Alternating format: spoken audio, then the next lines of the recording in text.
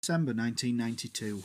The first match of the festive month gave little to cheer for the Shay fans, who on a cold wet Tuesday night saw their favourites thumped 4-0 by Bradford City in the Autograss Trophy, the Bantams including ex-town keeper Phil Whitehead in their line-up. By this time, as if financial worries were not enough, Town were deep in an injury crisis with just 13 recognised senior players available for the next match, at home to promotion chasing Barnet.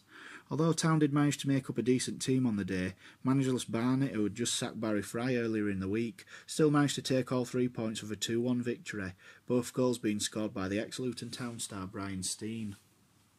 Town had actually opened the scoring and had a chance to draw level, being awarded a penalty with just 2 minutes left, but Paul Wilson blazed over, denying Town a vital point. By the following Wednesday, Town, who had gathered just 2 points from a possible 18, were also without a manager. After just 14 months in charge, John McGrath resigned his position in what was reported as an amicable decision. Whatever the true facts behind his departure, the inescapable fact that Town were now chest-high in crisis. Within days, Town's board had appointed physio Mick Rathbone as caretaker manager, his first match in charge being the Autoglass Trophy game away to Huddersfield Town. Mick's debut as manager was not a happy one, as the Terriers outclassed Town to win 5-0, Rathbone's after-match comments not making pretty reading. A much improved display the following game at home to fellow strugglers Bury still failed to produce the desired result, Town going down to a solitary Shakers goal scored by none other than Kevin Hume.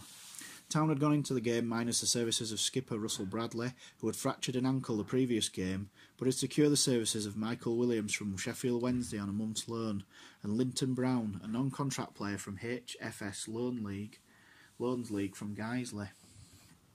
Christmas Day came and went, and Town went into the last week of 1992 without a win in 10 matches.